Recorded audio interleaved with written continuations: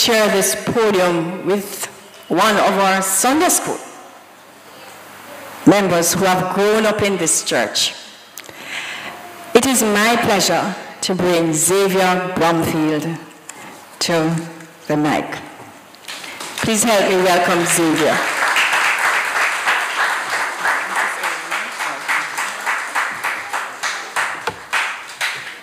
Hi, good morning. Good morning, Xavier.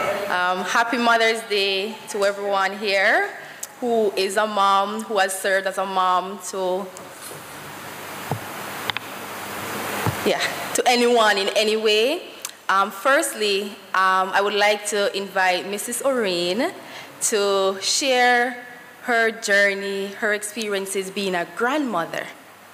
A very vital role that most of our grandmothers have played in our lives. Come forward.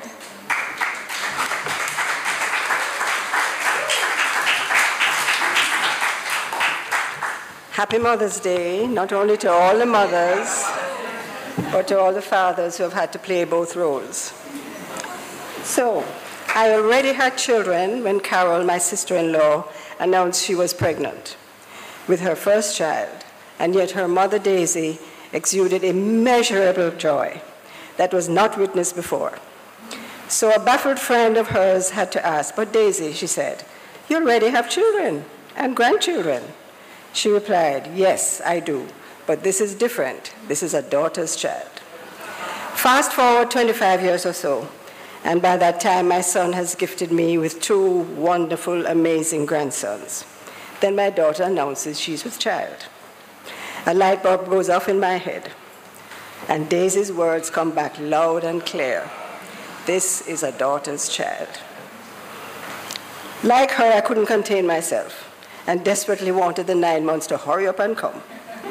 In this era of technology, with my daughter in Florida and us in Jamaica, she kept us in the loop by sending us pictures via WhatsApp, ultrasound pictures, mind you, of this tiny person's progress. We can see our grandbaby growing and growing in her womb and moving, but the months keep creeping along. They're not hurrying. Doug and I happen to be in Florida. He's recovering from back surgery when my son-in-law calls. He's taken Aaliyah to a hospital. I must come now. No coincidence. I arrive in time to hold her hand, and I knew this miracle would be a healthy and perfect child. And I'll ever be grateful, God, if it's a girl. And it is. When my beautiful granddaughter entered the world, visions of ribbons and frilly socks popped in my head. I will start sewing again, I said. I will have hair to braid, and I'll be spending tons of time in Florida. Yes, it's definitely different when it's a daughter's child.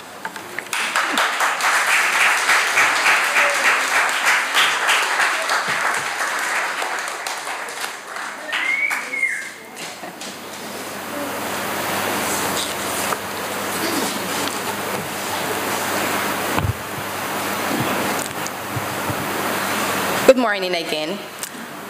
It's very surreal that I'm standing in this capacity as a mother. As a young woman, I always envisioned myself being a mother and having my own family. But I always saw myself with a girl. My son, Zanari, entered my world when I was dissatisfied with life, coping with unexpected changes, and I felt completely empty. Happiness was not my first emotion when I found out that we were expecting him. I was flooded with negative feelings of sadness, confusion, and nervousness. Reflecting on the day we went for the ultrasound to learn the sex of the baby, my fiancé Lionel was jumping for joy and even went as far as to kiss my foot bottom. He was very thankful for our son, but I did not feel that same connection to our unborn child. That all changed on February 17, 2017, my son, Zanari, Richardo, Washington, Morgan, has been a miracle in my life.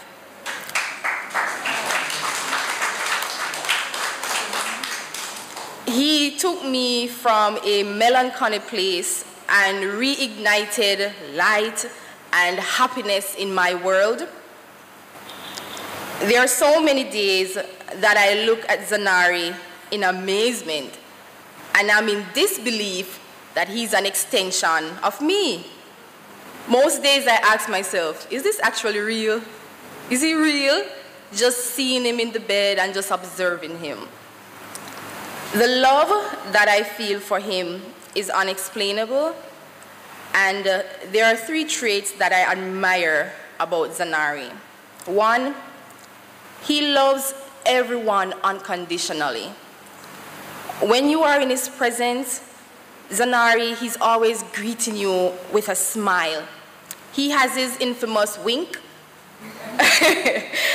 and he often runs to strangers and gives them a big hug, which I don't necessarily like. Even when we're at the stoplight, he's often waving and playing with the persons who are homeless. It warms my heart that he's able to bring joy to their life for that little second that we're there. Zanari, he adjusts to new environment and people with ease. And this has given me the flexibility to return to work. And every morning, I'm given the bye. It's almost as if, you know, he's okay with me going, right? And that gives me a sense of comfort knowing that he's well. Currently, he's at the stage where he understands emotions. And he's aware when I'm happy, he's aware when I'm sad. And if he does something inappropriate, he often apologizes by saying, "I'm sorry." Over the past 2 years, I understand why I'm blessed with Zanari. He complements my lifestyle.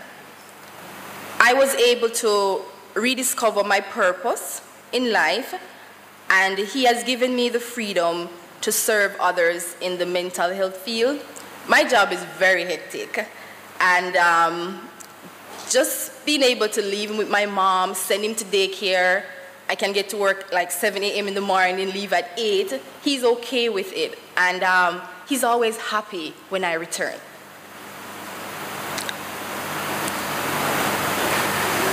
One of my favorite authors, Deepak Chopra, explained Shakti, and that is the Divine Mother. The Divine Mother is an essential, nurturing, life-giving energy. She represents the power of beauty, the power of intuition, the power of creativity, the power of compassion, and the power of love. This dynamic, potent energy, Shakti, means feminine power. This power doesn't reside only in women. Shakti is the divine spark and flow of God's love within each of us. So there are different elements to Shakti. Understanding. At the deepest level, we are all aspects of the same infinite being in different disguises. Instead of imposing, Shakti communicates and seeks to understand. And with my son, every day I'm trying to understand him. 2, patience. Rather than forcing an answer or solution, Shakti has patience and waits for the solution to emerge. And with that, answers normally emerges from the confusion and chaos in the situation, but we have to be patient. And that's something that I work on every day with my son, patience. Compassion. Instead of ignoring or suppressing emotions, Shakti pays attention to the emotions and the signals of the body and can tell when someone else is ready to listen and act. She allows love and compassion to guide her. Peace. Shakti is peaceful and allows herself and those around her the freedom to be as they are. She accepts each moment as it is, knowing that the whole universe is as it should be. Creativity. Shakti creates solutions where none were seen before. She knows that she has the ability to fulfill all her dreams because her essential nature is pure potentiality. Wisdom. Shakti is wise. She sees the cosmic perspective, which always comes from love. She lives from the domain of spirit, which asks, how can I help? How can I serve? I feel very privileged to be sharing the journey of motherhood with Zanari, and I'm excited for the years to come.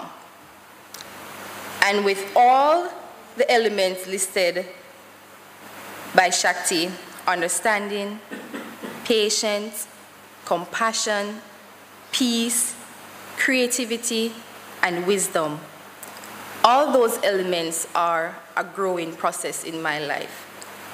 And it's something that I work on every single day. Thank you, Zanari, wherever he is, he's somewhere running around, for allowing me to nurture and love you.